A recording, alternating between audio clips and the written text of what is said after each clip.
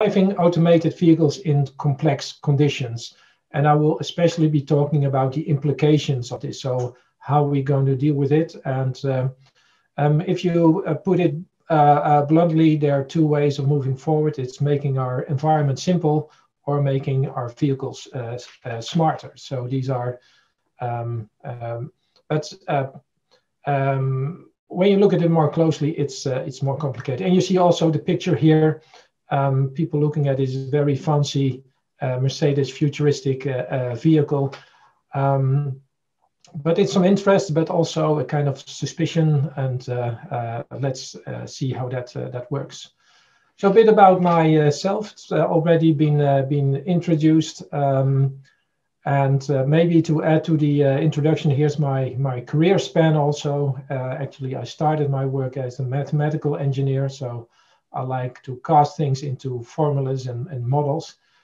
My research interest is about advanced transportation, traditionally a lot on automated, but also connected and electric. And increasingly what we also see is the spatial implications. So what if we could really redefine our roads and our environment based on these new technologies? Would we make a better world doing that? So without further ado, let's move on then. This is my current context. So hello world from Delft. This is my view. When I look above my screen, this is what I see. I believe we all have similar experience in this. So I hope in the future we'll be able to meet in person.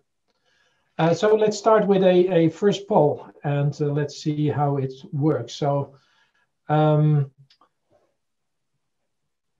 I'll give you time to look at it, and I'll ask the organization to put up the poll. Can you please do that for me?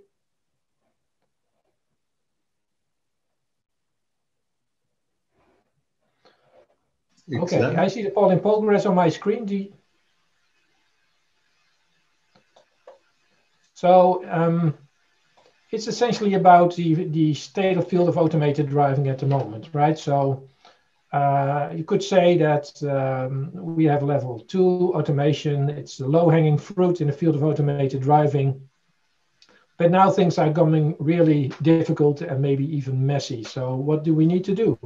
So do we make the humans smarter about when to use automated driving and when not? Or do we need to make the vehicle smarter and intensify the R&D? Or should we